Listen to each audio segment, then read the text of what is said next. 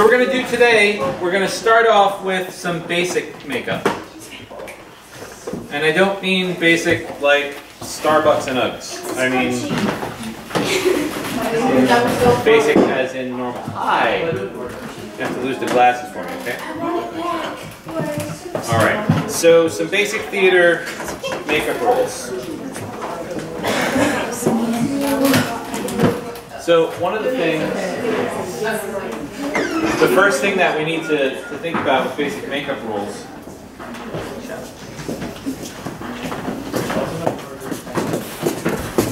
is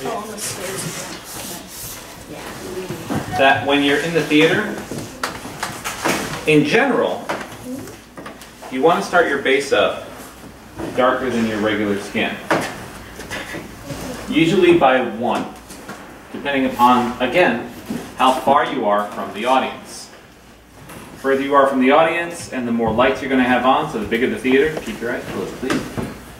The bigger your theater, the more lights you have on, the darker you want to go. Not too terribly dark, you still want to look like relatively normal for whatever your regular skin tone is. But you've got to make sure that you go a little darker. Open, look up. Now, this is where designing collaboratively is a big deal. When you're doing anything that involves color, when you're doing anything that involves a lot of light, the lighting designer, the set designer, the costume designer, and the makeup designer all have to work together because we're all working on a visual element of the show. And all these visual elements together make the show actually function. Alright? So, I'm going to retain this again. And I'm going to treat this as if she is working on a proscenium arch stage. So once again, that 20 to 40 foot away rule. And I'm going to try to give her a little bit more contour than she's got, just to emphasize and work on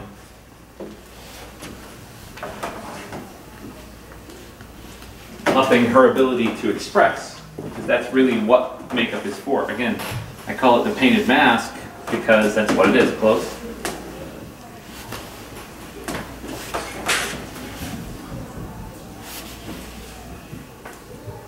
And so I'm just going to give her a little bit more oomph on some of the areas that she's already got. And we're not going to do age or anything. We're just going to contour her out a little bit. And right now it looks like way too extreme. That's fine. We're going to work it. Okay. My job as a makeup designer is to make people look convincing from different distances and to allow them to express themselves.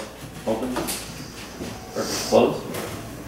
Allow them to express the character that they are about to portray. Whether that character be something extreme and kind of crazy pants, or something relatively normal, or an ingenue, etc. So the biggest thing here when you're contouring is working with the cheekbone. You got to know that this is where the cheek is. So I'm going to bring that down. I'm going to add some base tone to that again. But when she's smiling or frowning or any of the basic expressions that we have, just giving that a little bit more shape from 20 feet away is going to give her a lot more expression. So again, it's a matter of blending. And when you're doing just the base for a normal makeup, the blending is average.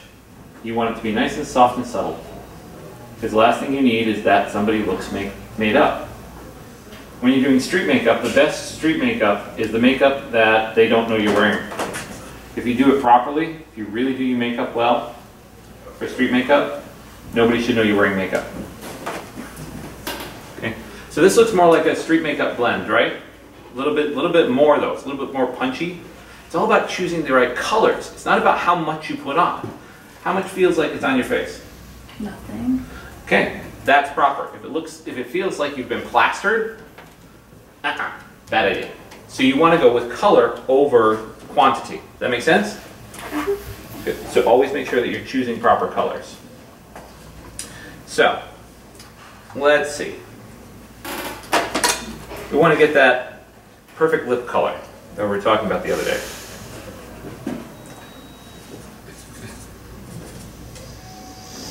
And that perfect lip color is blood red and foundation. So, when I'm mixing, I either mix in something disposable, like this cup, or I would mix in something that I'd be able to sterilize, like a mirror, like a travel mirror.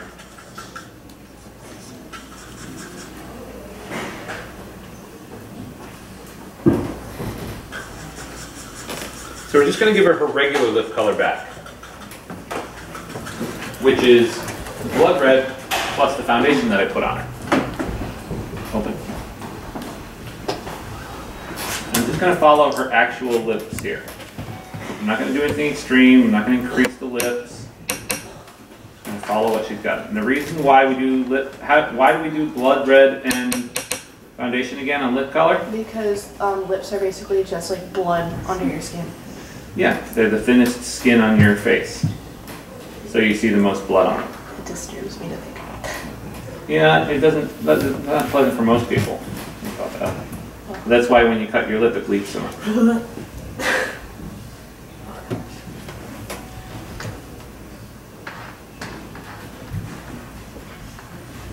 And it helps to go into the lip a little bit, and if your actor has their mouth a little open, it makes life a lot easier. Stay like that, don't move. She's like, oh my god, please let me move. It's okay, you look fine. Gotta have your block first. Open. Block, roll your lips. Thank you, done. Okay, and we're blotted. Okay, so that's gonna go with our other stuff.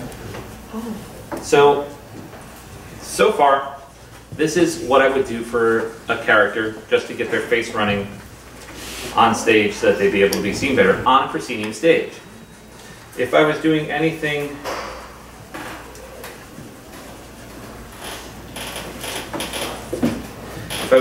that was extreme, if I was doing anything that was in the black box like we're in right now, I'd probably just have the actor do their own regular street makeup. Just very basic foundation so they don't blank out and turn into a ghost. And a little tiny bit of contour or rouge. Which we'll get to rouge in a minute. So now for, you've got great lashes. Okay?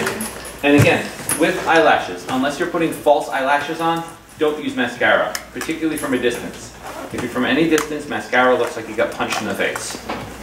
Because it's this big goopy black. On stage where it's a black box, no problem. Okay, you can use a little mascara, that's okay. But if you're going to do giant eyelashes, do false eyelashes.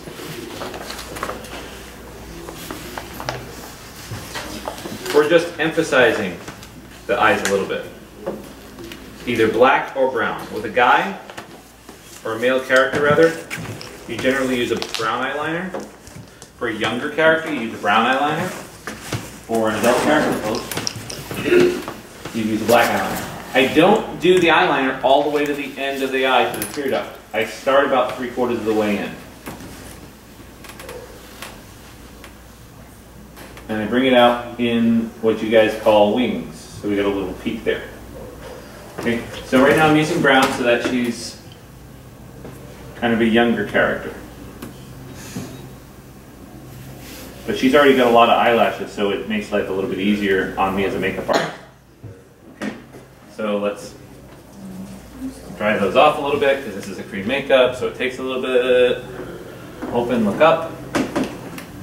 And here, I'm not going on the lid, I'm going just under, again at 3/4 of the way. Because I'm trying to do this from farther out. I'm trying to do it from a proscenium at 20 feet at least. So I want to widen her eye a little bit so that we see more of her eye. Okay. So now, being a cream makeup, it doesn't dry very quickly. It's smudged onto her eye, onto the top of her eyelid. Oh no, whatever shall I do? Blend it away. Close. Blend away that second line that came in. And now we've got regular makeup for this character. Nothing special, nothing specific, just really base makeup. All right. Somebody asked me, what was base makeup? This is base makeup for a proscenium staging. Okay. Nothing terribly out of the ordinary. Nothing huge. If I wanted to give her a little blush, I'd go ahead and I'd take that same lip color that I used, and I just from here, top of the cheekbone down, a little flick, and then blend it in. Again, giving us some youth. Putting it here turns you into a Cupid doll. We don't do Cupid dolls. We just give her a little life. Okay? And that is base tone makeup for the stage. So what do you guys think? Look good.